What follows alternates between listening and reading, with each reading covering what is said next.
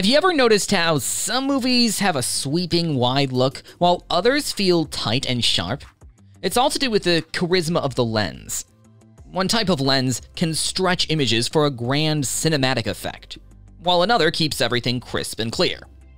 Want to know how these choices can completely change the way a story is seen? Let's explore how selecting the right lens can dramatically influence the visual impact of your film.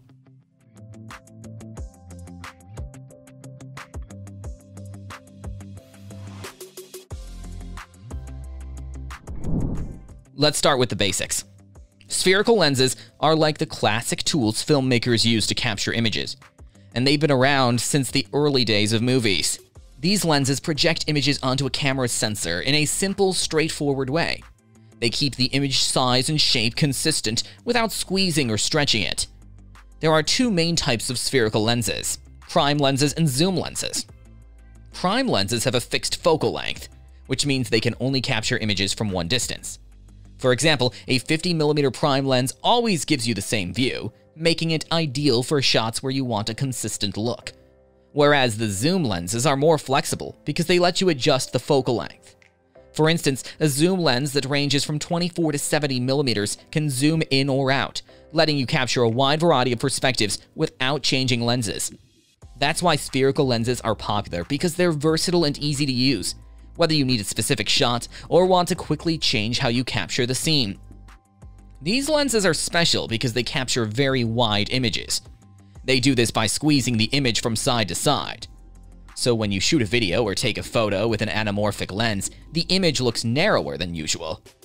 Later on, during editing or projection, this squeezed image gets stretched back out to its original wide shape. This stretching gives the final image a unique cinematic look. You'll notice some cool effects, such as you'll see oval-shaped out-of-focus lights known as bokeh, and distinctive horizontal lens flares. These features add a cinematic and dramatic look to the image, which many filmmakers find appealing. Both lens types have their place in filmmaking. The choice between them often comes down to the specific look a director or cinematographer wants to achieve. As we go on, you'll see how these lenses can shape the visual style of a film in really interesting ways. When it comes to the visual characteristics of your film, the choice between anamorphic and spherical lenses can have a big impact. First up, the aspect ratio. Aspect ratio refers to the shape of the image you see on screen. Anamorphic lenses give you a super wide aspect ratio, like 2.35 to 1 or 2.4 to 1.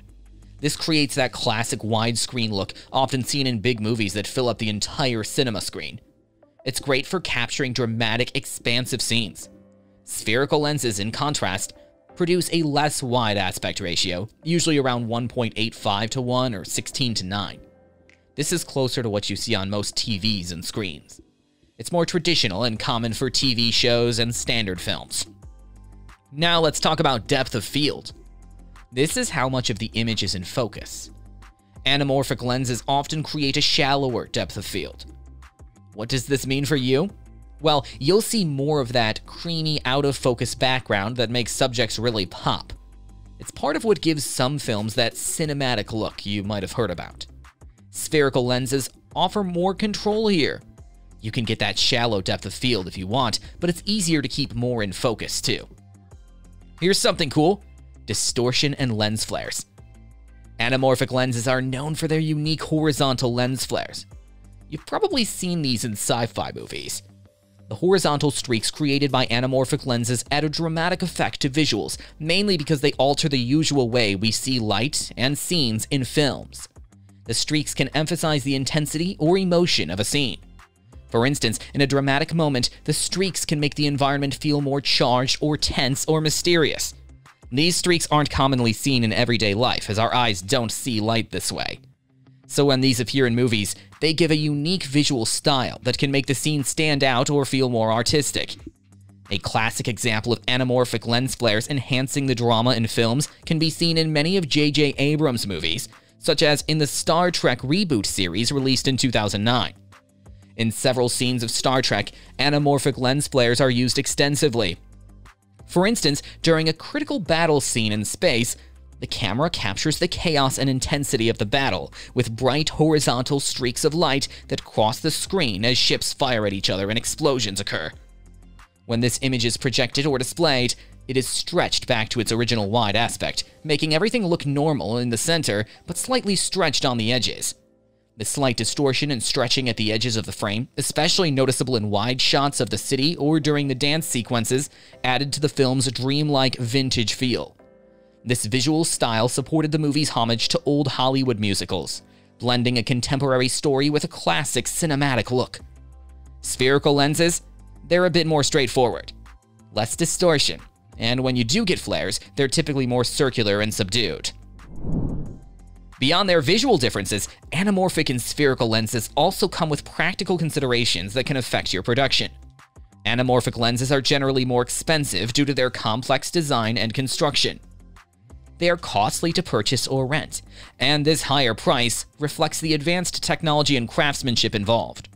Additionally, anamorphic lenses usually have slower t-stops ranging from t2.8 to t4, which means they let in less light compared to spherical lenses. This lower light transmission requires more powerful lighting setups on set, which can increase your production costs. In contrast, spherical lenses often have faster t-stops, such as t1.3 or t2, allowing for better performance in low light conditions. This can reduce the need for extensive lighting and help keep your budget in check. Also, because anamorphic lenses reveal more of the set due to their wide field of view, you may need to invest more in production design to maintain the desired look. Let's break down the good and not so good points of spherical and anamorphic lenses. This will help you make an informed choice for your next project.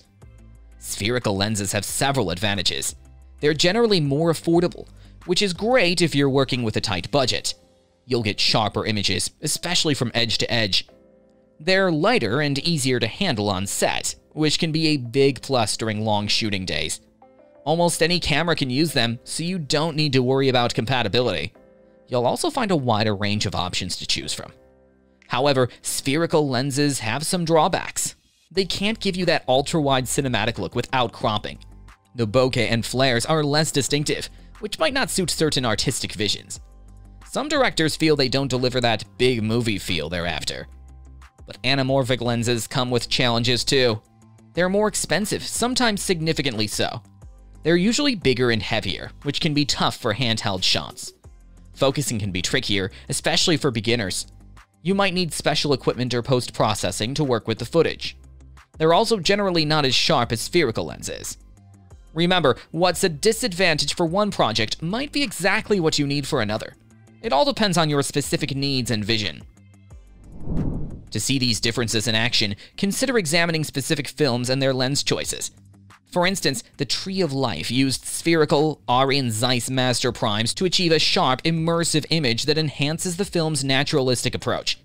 This choice allows for clear, vivid visuals that draw the audience into the world of the film.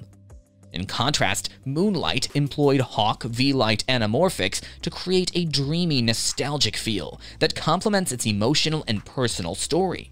The oval bokeh and wide aspect ratio provided by the anamorphic lenses contribute to the film's unique aesthetic.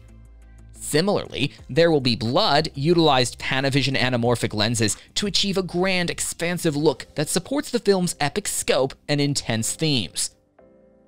So, which is better, anamorphic or spherical lenses? Well, the truth is, there's no clear winner. It all comes down to what you need for your specific project. Both types of lenses have their strengths and weaknesses, and both can create stunning images in the right hands. Remember, the most important thing is how these tools serve your story. Don't get caught up in using anamorphic just because it's cinematic, or sticking to spherical because it's more common. Think about your project's needs, your budget, and the look you're going for. As you move forward with your projects, we encourage you to experiment. Try both types of lenses if you can. See how they affect your images, your storytelling.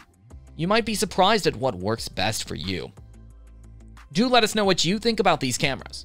As for everything else, don't forget to like, share, subscribe, and hit the bell icon if you want more content like this on your feed.